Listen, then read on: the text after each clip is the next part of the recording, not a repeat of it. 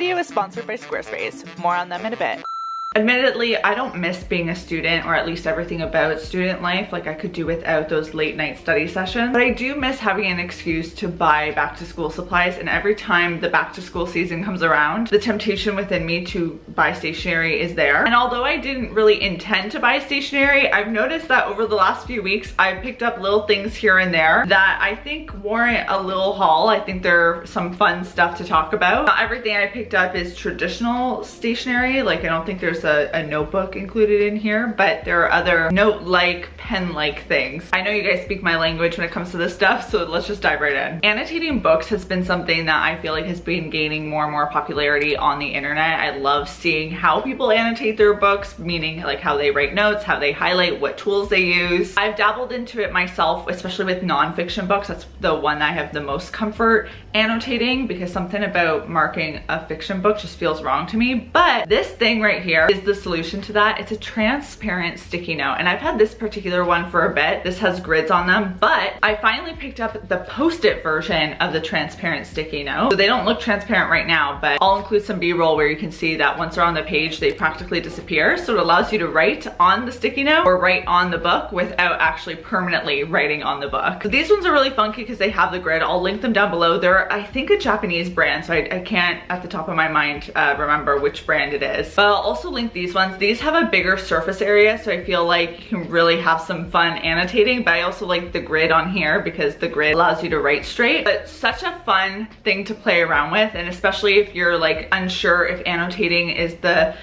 route for you, this is a great way to experiment without any commitments. I had shared this on Instagram and people were wondering what pen I used on them, because I guess some people have difficulty with some writing devices. I found the Sharpie S-Gel pens to be pretty good. They write smoothly. You do have to kind of just give it a second to cement into the sticky note so it doesn't smudge, but worked for me. One of my favorite highlighters ever are the mild liner double-ended highlighters, but I haven't bought new ones in ages because I have gotten all the colors. I felt well stocked. I had to throw out some that had dried out, and I also made the realization that there's new colors that I haven't tried myself. So that had to end. I can't go on like that. I love these highlighters, and I love them especially for reading when I annotate my books through highlights. These are often one of the ones I opt for. So I got this set that is more like pastel, and again, I'll include b-roll footage of me kind of testing all these out so you can see the color actually on paper. But then I went to my parents and my mom was like, do you have this one? And I'm like, what is this one? This is a whole new set of colors, and I love these ones in particular. I feel like they're very fall-esque.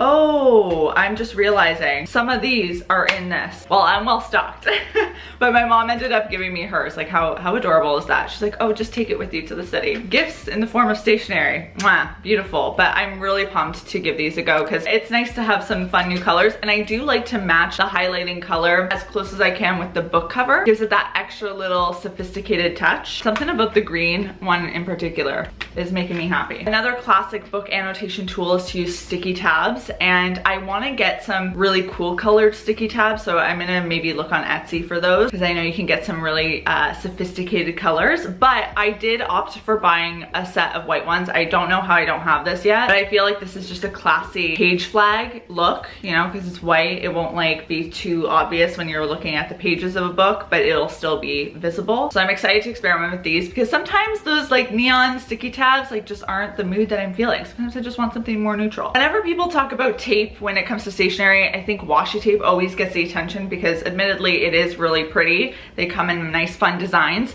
but I actually had to buy a new roll of masking tape and I got like the classic neutral beige color. I have not talked to you enough about my love for masking tape. I love using this for so many things. Quick labels when I'm organizing, labeling things in the fridge too. So like you write with a Sharpie on it and just stick it on like, oh, opened on this date. This comes in handy when you're trying to like align prints on the wall. I don't know, there's so many uses for masking tape, and I bought my previous roll years ago, but I finally like got to the end of it. And even though it's not something I use like every day, I use it often enough that I was like, I need to get another one because this is so handy to have. Same with duct tape. I have duct tape at all times because you never know when something needs to be fixed with a little DIY goodness. Duct tape is truly the temporary handyman. I don't think of stationery when I think of HomeSense and Winners, but by their checkout section, it seems like, I don't know if it's just because it's this time of year, they have integrated a little bit more stationery options, which is dangerous because the checkout line is where I am vulnerable. Usually I'm pretty good about not making impulse buys like that though. However, I saw a company in that section that I recognize and love. I own a lot of their pieces. I just like the way that they design stuff. So the company is Fringe, and I ended up getting this beautiful easel desktop notepad. I mean, look at the cover of this thing. I am curious to see what the pages look like. I assume they're just a basic lined notepad. I guess we'll find out in the B-roll footage when I open this up. But I love the cover of it. I think it'll look really great on my desk, which is where I would often have something like this.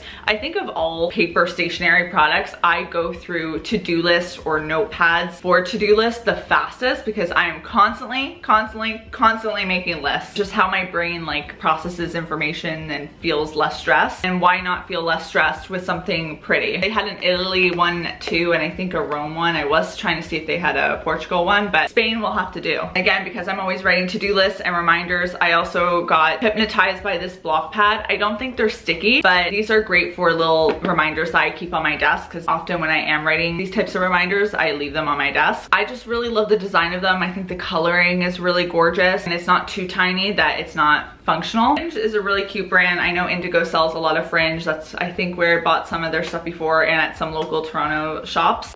Have you ever wanted to create a career on your own terms, build a loyal following, or simply find like-minded people that also share your passion for pasta art, mocktails, or traveling to new places? Starting a blog of your own can be a great launching point for your online journey. Sound overwhelming? Here's the good news. Squarespace is the all-in-one platform that makes starting, designing, and updating a site of your own so easy. By using Squarespace, you get access to a wide selection of gorgeous templates to choose from that can help make your website look clean and professional. Every template is flexible so you can make your site look and function in the way that you want on every device. Updating my own site is a breeze, and I love that I can use the Squarespace app on my phone when I'm out of office to quickly make updates to video links and layouts wherever I am. How amazing is that? You can check out squarespace.com today for a free trial and use the URL squarespace.com/Caitlin's Corner to get 10% off your first purchase of a website or a domain when you're ready to launch.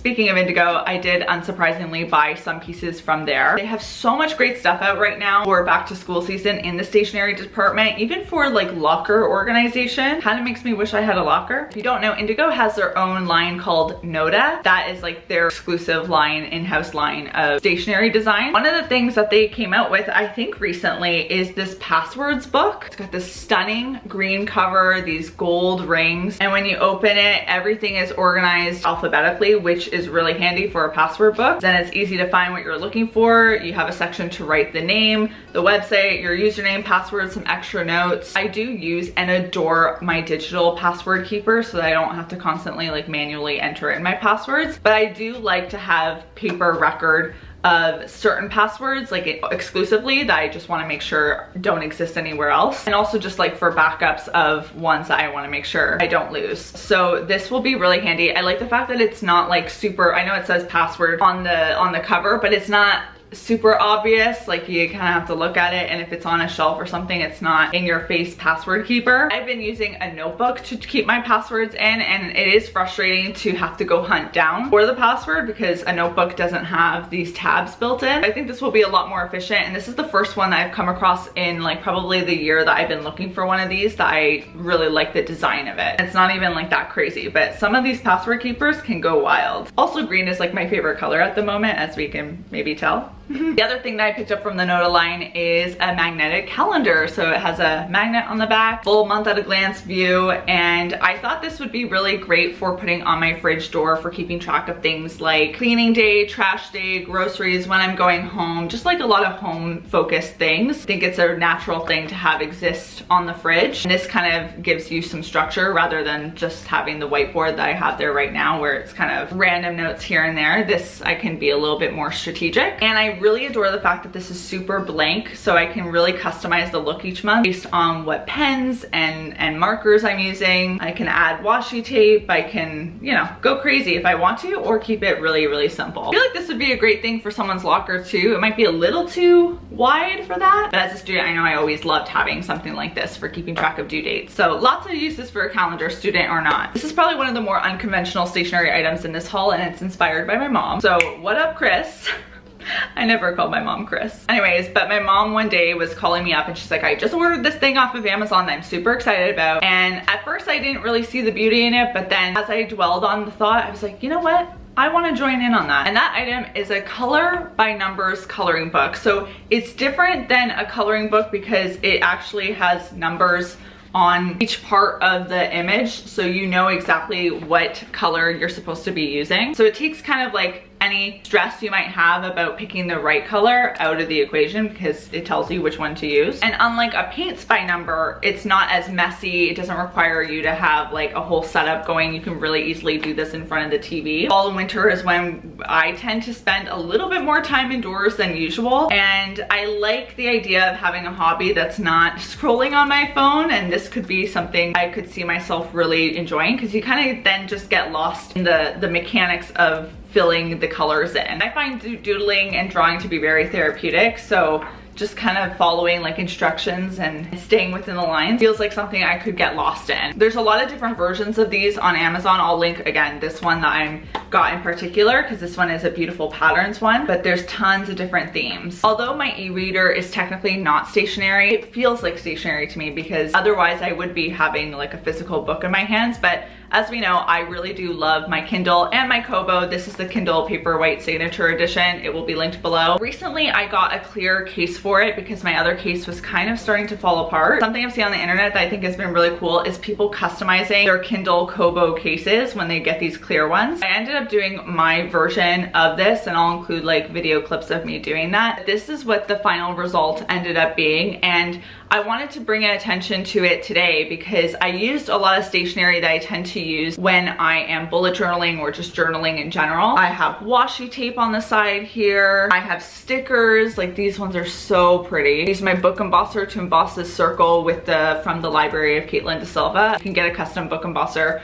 from Etsy. So fun, so cool, like an essential for any reader in your life, a great gift idea. I also added like a little dream card that is all about reading from a deck of dream cards I have. I added some like grid paper at the bottom. I wrote on it. I just really think this is cool because you can take or reimagine the way that you use a lot of these stationery tools. Like it doesn't always have to be exclusively for paper. There are some other instances where I think it works really well. The washi tape that I used is from Note Therapy. The collection is still available. It will be linked, but if not, I'll link the website because they have so many beautiful pieces. Same with Archer and Olive. Like Archer and Olive has incredible washi tape, incredible add-ins like this that you can use in your notebooks or apparently on your Kindle cases. In one of my last stationery haul videos I did, which is probably over a year ago now, I talked about how I got a photo album coffee table book. I think it was this one in particular that I got. This one's from Indigo, but this was a simpler version of my favorite one, which is this one from Printworks. It actually looks like a coffee table book, but then you open it up and it's a full-on photo album book. I love it so much because it really is a piece of decor, not just a memory keeper, and I find photo albums so often look kind of like meh. This one is nice too. I just wish it had a little bit more book-like qualities to it, but it does come in this beautiful linen. However, Printworks recently came out with a new take on this coffee table photo album book that looked even more like a book than before. It's in the mail right now. I have to go pick it up from my PO box, so I'll include B-roll of it. I adored the look of it online, and then after I put the order in, I did realize that Indigo also sells it, so I was able to see it in person in store, and it's just so cool. I love it. I love having photo albums. I love printing photos. During my 2 weeks off, I ended up printing 150, 170 photos, and that's how this photo album ended up getting completely filled. But I still have leftover photos, so I was on the hunt immediately for another photo album, and that's how I came across this one. I just think it's really special to have a tangible thing to flip through,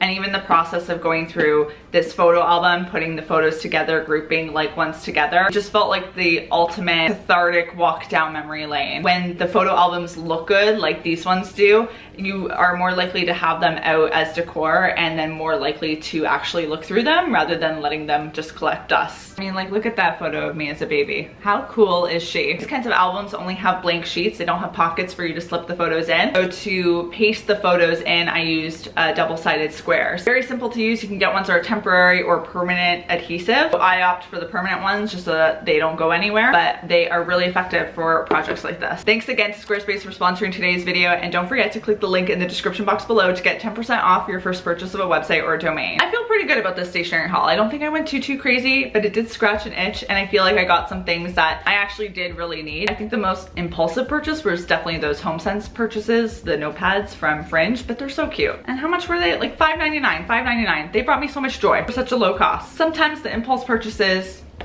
are fine. I'm curious to know in the comment section down below, do you annotate your books? And if you do, what's your favorite tool to do it with? Also, what is your most used stationery item? Especially if you're not a student, I'm always curious to hear, because I feel like it's a whole different ball game when you don't have schoolwork, especially in today's day and age. There's so much digital stuff. On that note, I'll see you soon with a new one. Oh, on that note, stationery video. I'll see you soon with a new one, and until then, bye guys.